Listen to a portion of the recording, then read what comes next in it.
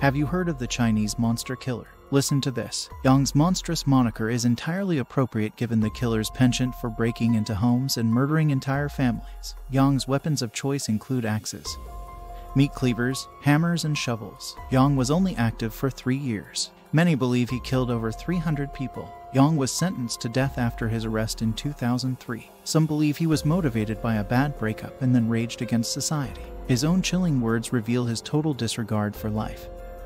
I have no desire to be a part of society.